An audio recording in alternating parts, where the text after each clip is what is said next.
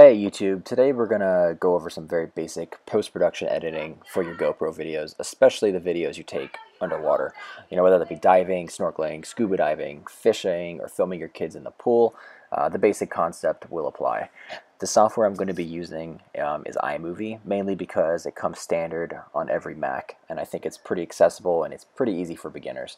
But the editing techniques in this video can be applied with almost any entry-level software, so like Windows Movie Maker if you have a PC, GoPro Studio, which is free, etc. So what we're covering today is called white balance.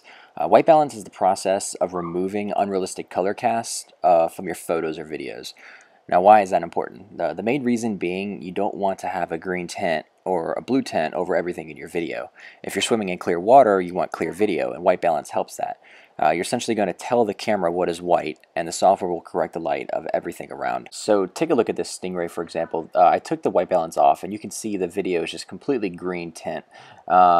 This is about 30 to 40 feet deep, the stingray is, so you start to lose a lot of that color. So basically what you want to do is you want to go to the top here in iMovie. You see where it says either enhance or adjust. Enhance is kind of like a useless thing in my opinion, but you want to click on where it says adjust, and that's where you kind of get the features for white balance.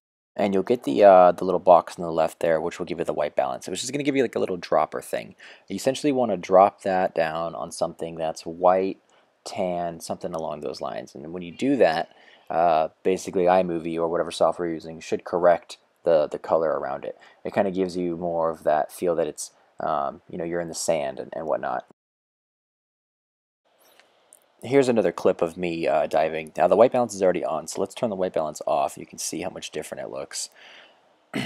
There it is. You can see the greenish blue tint over everything. So obviously we want to correct this image with white balance. So again, click on the white balance. You'll have the dropper. Now you can drop this anywhere, but you can kind of get a different effect depending on where you drop it. Like if you put it on the rocks, it kind of gives you a little different of effect than if you put it on like the skin or whatnot.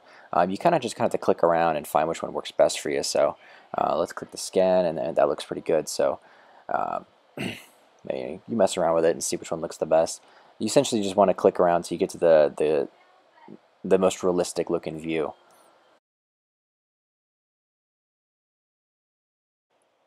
Again with the same deal. That this is me coming up.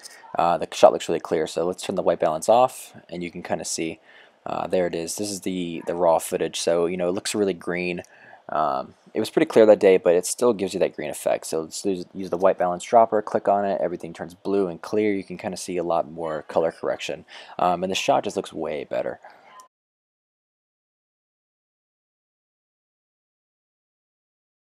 And one more time, just for effect, you'll turn the white balance off.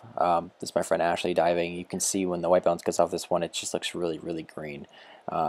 Incredibly green. In fact, this is one of the most dramatic shots that I had to change whenever I was making the video. So we'll turn the white balance on, drop it on Ashley's skin, kind of lets the software know that everything else around her needs to be corrected based off that. And there you go. You get a little bit of red in that video, but overall it looks a lot better. So that about wraps up the video for today, but I'm going to leave you guys with some side-by-side comparison clips I put together so you can kind of get a better feel for the white balance and whatnot. So thanks for watching.